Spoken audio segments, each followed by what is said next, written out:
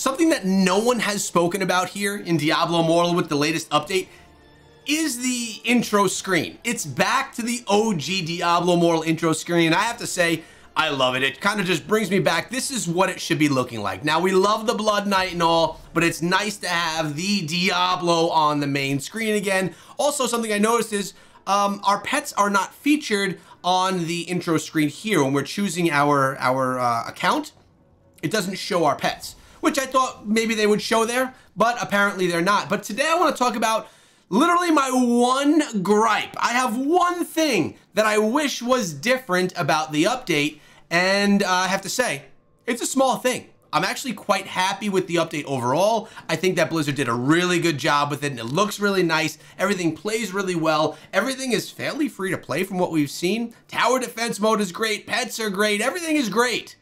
Even the new Fractured Plane is a heck of a lot of fun. But there's one thing that does tickle my fancy in a negative way, and that has to do with our pets as well. So let's go on over to our familiars. You can kind of see where I am. If you missed this morning's video, I did just put out a video on me doing 10 legendary crests, because as I mentioned, a little teaser, I am completely rebuilding my Crusader. But my pets are looking good. We are going to be able to get this guy, Stormlost, to max today very easily. We got Varag, who we melded. We got other 30s, and I'm just waiting for 5,000 gold to unlock that slot. But I'm really focusing in on here on the Dusk Prowler because I love the shield. And for the new build that I'm putting together, the shield is great. But I think what we need to do to kind of demonstrate, actually we have bounties here, right? To kind of demonstrate my, my issue that I'm having with it, we're gonna go to the Darkwood, we're gonna run one of the bounties, and I'm gonna demonstrate why I think pets need a small buff. And I'm not talking about damage, I'm not talking about healing, I'm not talking about abilities, I'm talking about something very, very simple, which could be just a tweaking of the numbers here by Blizzard. So you are getting a little sneak peek here of my build, right? But look, I'm gonna just run past everything. I'm just gonna run past stuff, my pet's gonna be following me, we're running along, all right? I'm looking for dots, trying to see where we could get some stuff, and I'm noticing that unless if I slow down and really stay somewhere, that things are kind of being left behind. And let me know if you've been seeing this as well. We're gonna run right past, boom, we're going around the tree, we're coming back. Now, I'm not even with 100% uptime on my horse, right? But do you find that your pets are leaving behind gold, gear, and things like that? I feel like if I get myself, look at that, the quills right there, they weren't picked up, right? No, that's a person. Let's see. Now the cat gets the quill. That was 3 quills left behind right there that really I would have anticipated and hoped that my pet would pick up. I find myself, especially when farming, feeling that I need to backtrack so that my pet will pick up the items. And I don't want to have to worry about that. I really feel like we should just be able to run through, and our pets should quickly, where am I stuck right here? We should be able to just run through, and our pets should be able to just pick everything up without us having to worry about anything. But I always feel like I have to do a little circle back like this just to grab a bunch of stuff. Now, obviously, pets don't pick up everything. I haven't really seen them pick up any potions, or is there someone over here stealing my stuff? You're stealing my stuff, Asus. See, look, running. Okay, cat got that. Cat got your tongue. What?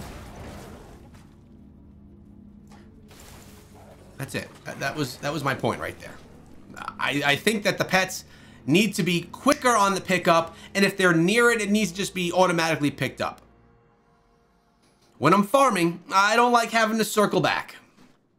That's it. It was a quick video. I just want to let you guys know that's literally my only thing that I'm a little griping over right here.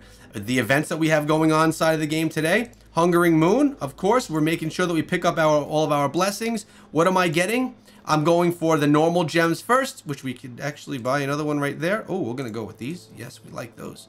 And that's actually it. I can't get any more. Next, I'm gonna probably go with Aspirant Keys. We'll get everything. Let's be honest, we're gonna get everything. We're gonna get the Legendary Crest. We're gonna get our Telluric Pearl. And you wanna take a sneak peek at the build? Here's your sneak peek at the build, guys. We got ourselves a 2-piece Mountback, a 4-piece Flagellant, and a 2-piece Vithu. I'm going to be going for a 4-piece right here of Mountback. And you could just kind of see all the gear that we're utilizing here. It's a lot about support. A lot about support. It's going to take a while to get this built out. As you can see, we just got our Phoenix Ashes. I just bought a 2-star. I'm not worried about resonance. I'm just worried about the abilities here. We also went here with a Frozen Heart gem as well because of, where is it? When you take damage, activate a Frigid Shield for 6 seconds that chills enemy attackers and absorbs damage equal to 180% of your base damage. It's all about staying alive. With that being said, I do feel that I am not in love with all the skills I've chosen. I like to be fast, so I really like to use Draw and Quarter. But I can't put an essence on it.